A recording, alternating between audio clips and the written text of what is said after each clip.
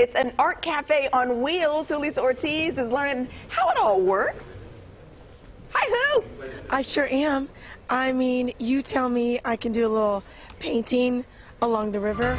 I am all in, my friend. I literally started this about 10 seconds ago. Oh, look at you, Pumpkin. I'm making my own little pumpkin tote bag.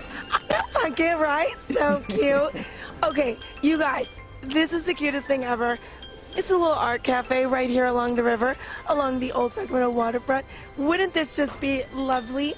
Okay, would you believe me if I told you that all of these tables, all of these little mason jars with the paintbrushes and all the paint came in that little cart right there?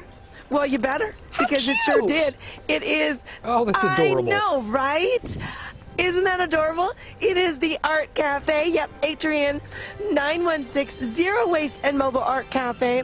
How cute is this? And like I said, all of that was inside. I've got my dear friend Shira. Good morning to you. Good morning. Thank you for gosh. coming. Thank you for having us. I always love visiting the Atrium, right? You guys are like an incubator for all the art folks here in the Sacramento area. And now you were like spreading it into the rest of the community. Yes, you are so on.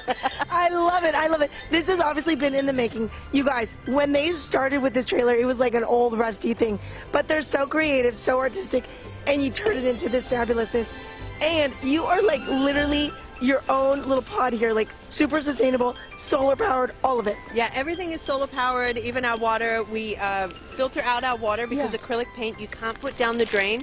So we actually filter our water in a specific way.